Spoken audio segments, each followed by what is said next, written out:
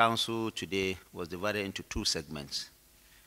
The first segment was the swearing in of 8 new permanent secretaries. 8 new permanent secretaries have been sworn in today by Mr. President before the commencement of Council. And the President has congratulated them and charged them with the responsibility of ensuring that the ideals for which the civil service in this country is known for is upheld to the letter. Second, also before the commencement of the Federal Executive Council proper, the members of the Federal Executive Council congratulated Mr. President on his re-election as chairman of the Economic Committee of West Africa, ECOWAS. Recall that the President, immediately after he was sworn in, was made the chairman of ECOWAS by member states. Over the weekend, at the last ECOWAS meeting, members of ECOWAS, heads of state and government of ECOWAS, also found it necessary to re-elect our president as chairman for another term. This indeed is a testament to the kind of respect that they have, not just for our president, but for Nigeria as a country.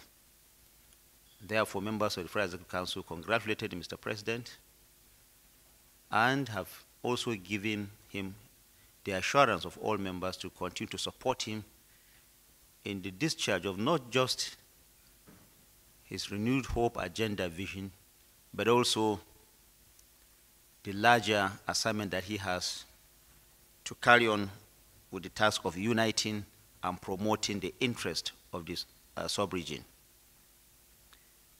As usual, there were also approvals given to various ministries for the project that they submitted to the Federal Executive Council for approval.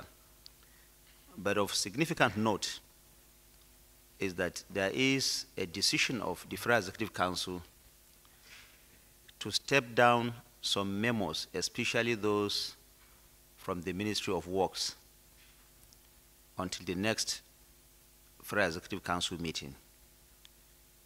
Now, that idea is to re-examine especially those parts that require augmentation or review.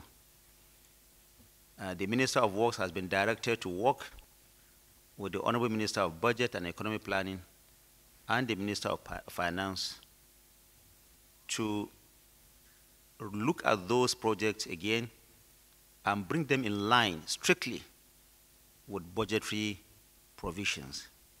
Where there is the necessity of additional funding, this will be brought back to the Federal Executive Council meeting next time for further deliberation. So today we don't have so many projects that were approved as a result of that. But of note is to say that Mr. President, in line with his thinking of ensuring that there is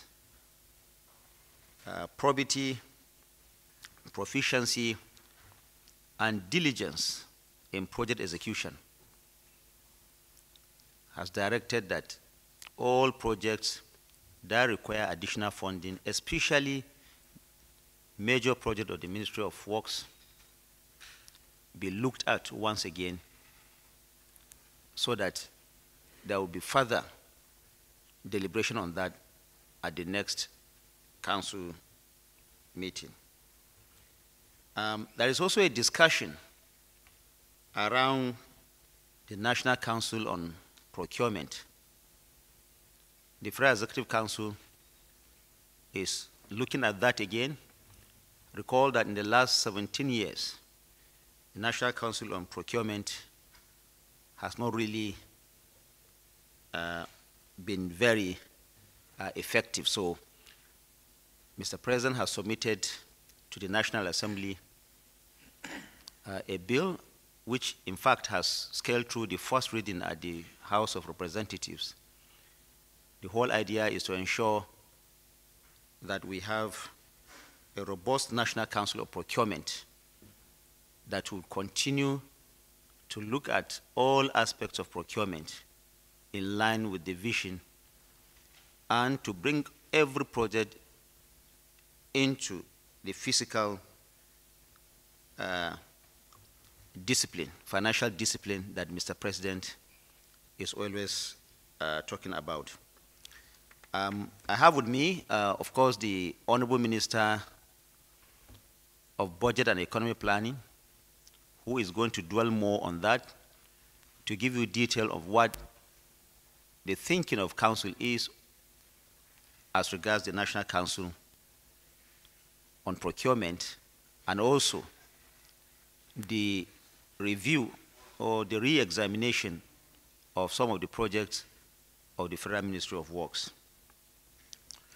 There was also a discussion on the report by the Daily Trust newspaper, a report that we have commented about in the past, and the position of government on that report. The federal government insists that that report on the LGTB, or the so-called Samoa Agreement, was misleading, it was false, and it was designed to create confusion in the land. My ministry has also briefed the Federal Executive Council on all the steps we have taken, including writing to the industry's own ombudsman with a view to drawing the attention of media trust newspapers about that very misleading report. We expect that the industry's ombudsman will look at that dispassionately, and the Federal Executive Council will be patient to await the report of the ombudsman. But suffice is to say that the federal government views that report or that story by the Daily Trust newspaper very seriously, and is urging members of the Nigerian press to please report responsibly in the interest of our country. But the Federal Executive Council also reiterated its commitment to media freedom and the freedom of expression in this country. Like we have said over time, there is no intention whatsoever for the administration of President Bola Tinubu to gag the press or to be seen in any way working in the way of media freedom or press freedom in this country. More than ever before, government is committed to ensuring that the media will continue to operate in an environment that is very friendly and supportive of their work as a strong pillar for the continuous enthronement of democracy in our land. But like we have said over and over, we call on the Nigerian media to please show restraint in the kind of reporting that they also provide to Nigerians, so that fake news, misinformation, or disinformation will have no place in our society. I laid out at the beginning is that all the projects that were asked to step down are not actually new projects. These are inherited projects. Some of them have been there for as far back as 12, 13 years. So, I mean, because of inadequate budgetary provision, they have not been completed. And so they kept being carried over year after year. And because it is desire of the present administration not to abandon projects, because these projects are actually for Nigerians. So they are being streamlined, they are being worked out with a view to ensuring that all of them get completed, a piecemeal, installment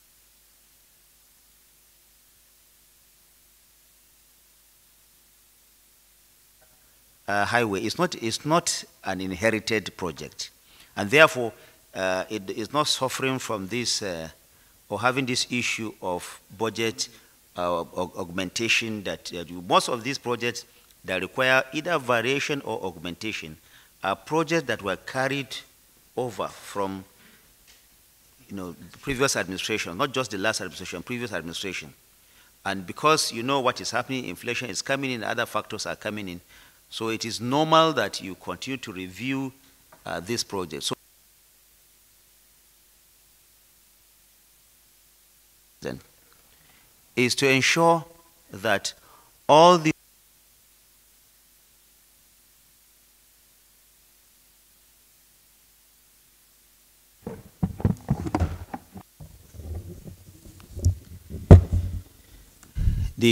projects are continuous projects, meaning that they are coming from previous administration. And that is why they have this issue of either review or augmentation.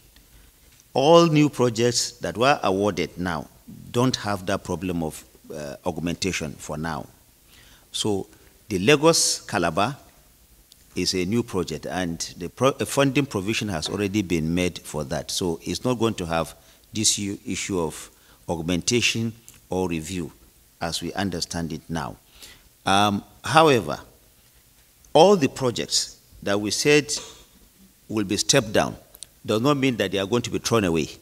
What council decision is that we'll bring them all, look at them again. Now the Minister of Budget, Minister of Finance, the Minister of Works will sit down and look at the projects again and reprioritize and source for funding for these projects so that government will look at those ones that can actually be completed so that we don't suffer this recurrence of abandoned projects or projects lingering beyond budgetary cycles. I think this is the principle of it. It's not as if council has decided that projects that are brought were just stepped down because of, and it's not just because of money. There are also other variables that will be involved.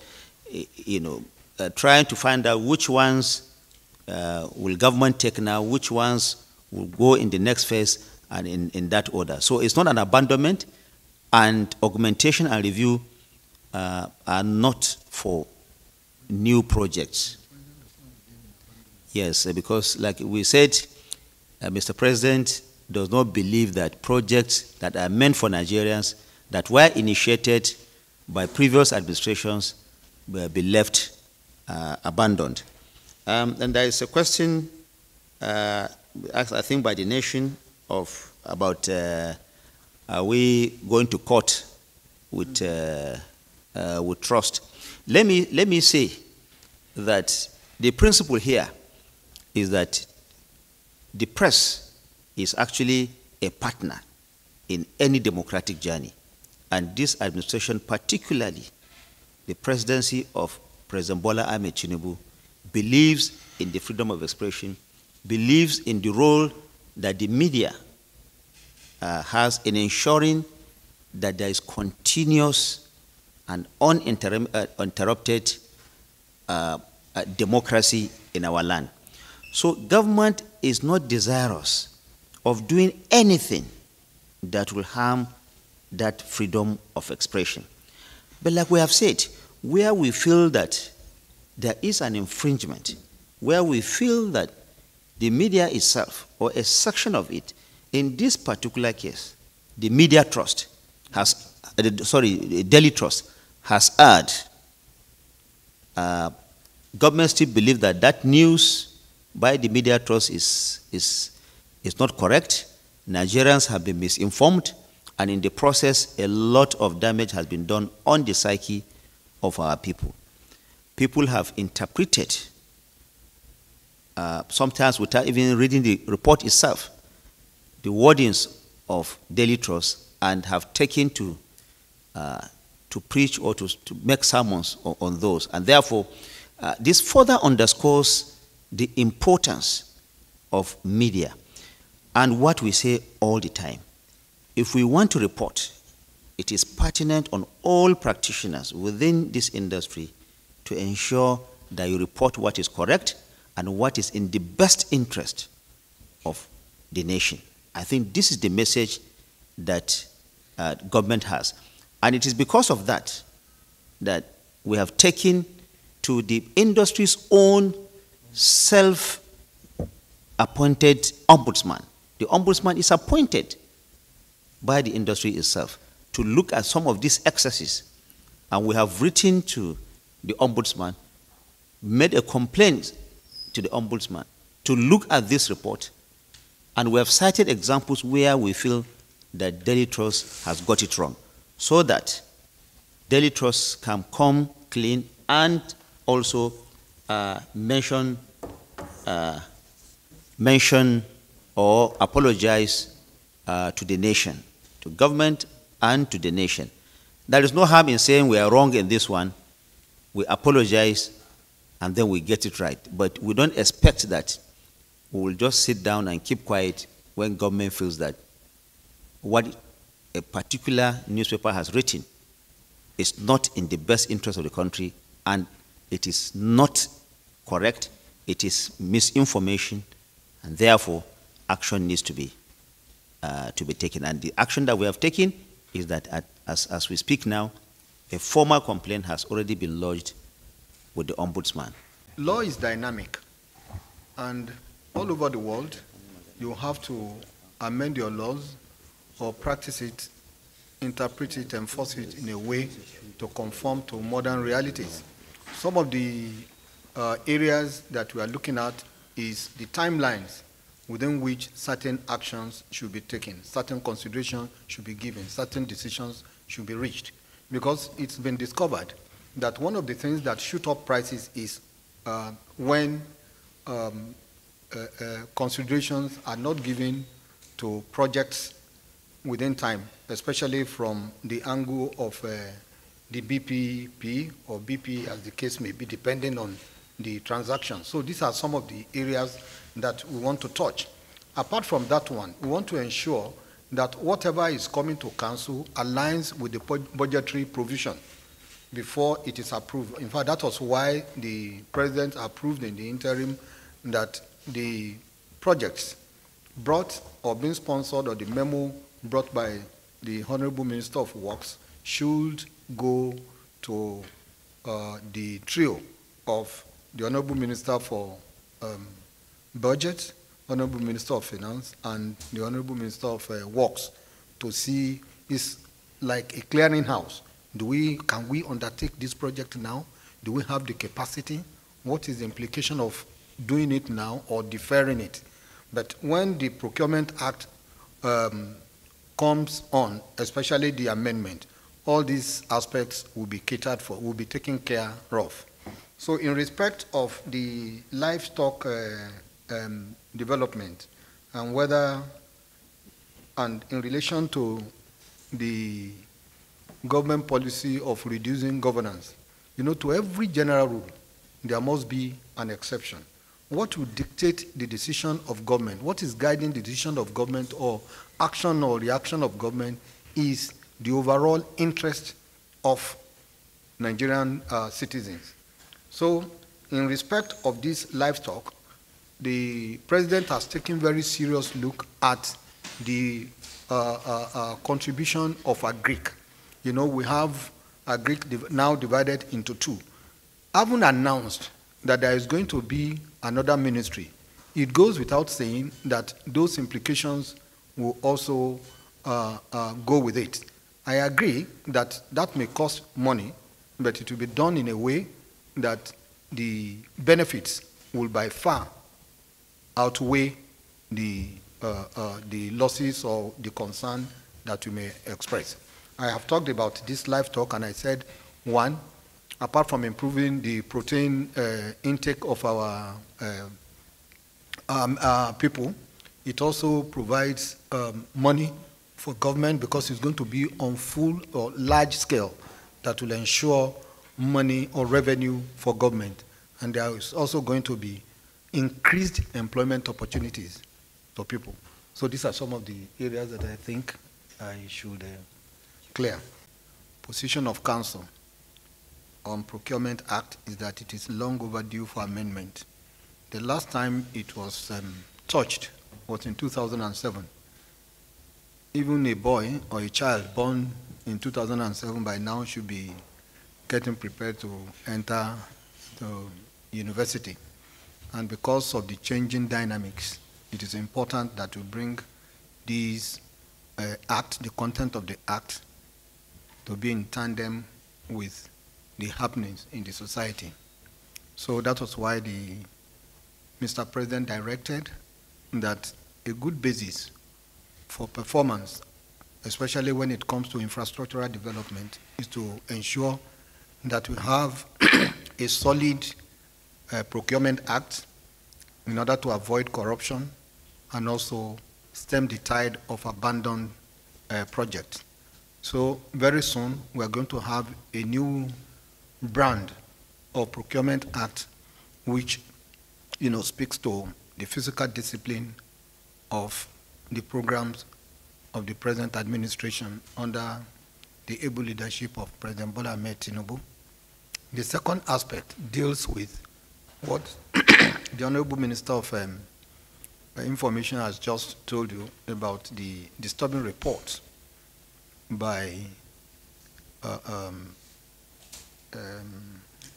Daily Trust.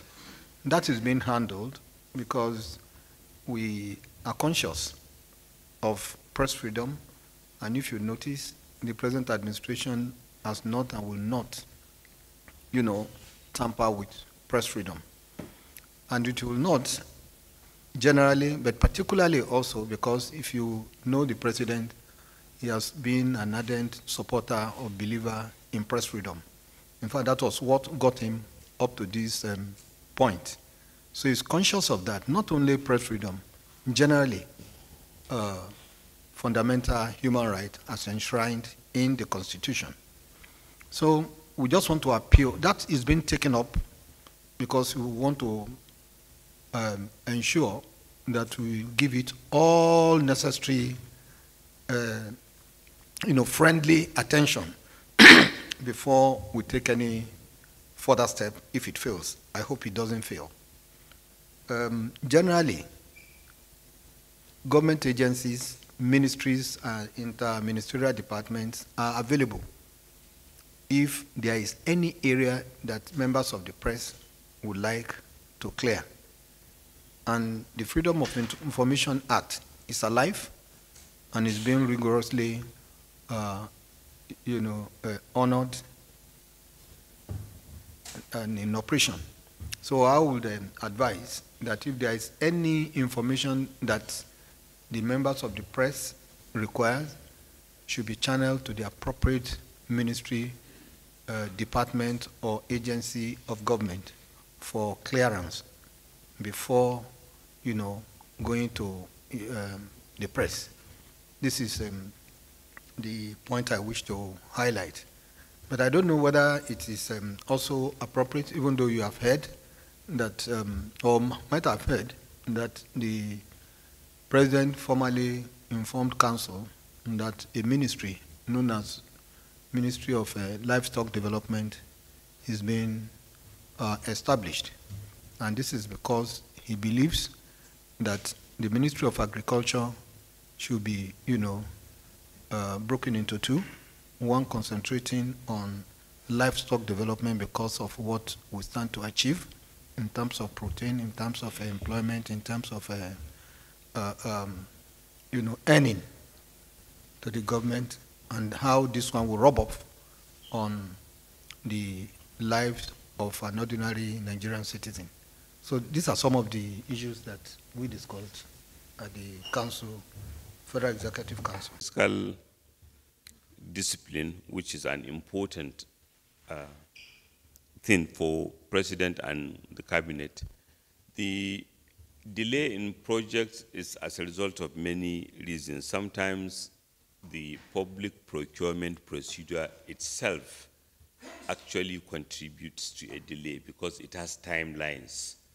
And then just before Mr. President was sworn in, for the 2023 budget, the preceding government introduced what is known as the bottom-up cash plan, which is an accounting process where MDAs, following the signature of a budget into law, are, by the Public Procurement Act, allowed to go on and do all the procurement processes, award the contract before beginning to request money from the Ministry of Finance.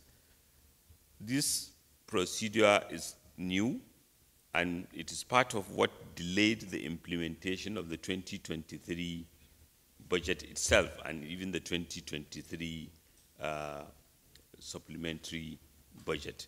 And even though speed is being gained, but it's also still affecting the 2024 budget implementation, because it is only in the last 1 month that ministries have been uploading their procurement plans, which are now currently being funded.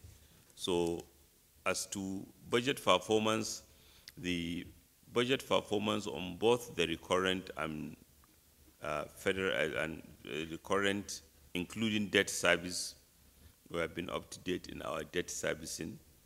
We have been up to date with personnel and recurrent costs, but the capital expenditure we are not yet pro rata, because the bottom-up cash plan is making it almost necessary for ministries to bunch procurement plans.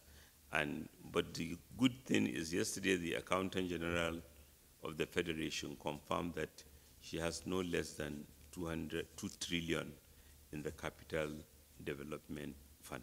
President Bola Tinubu today, in line with the desire to enhance more fiscal discipline and further demonstrate to Nigerians our commitment to serving them better,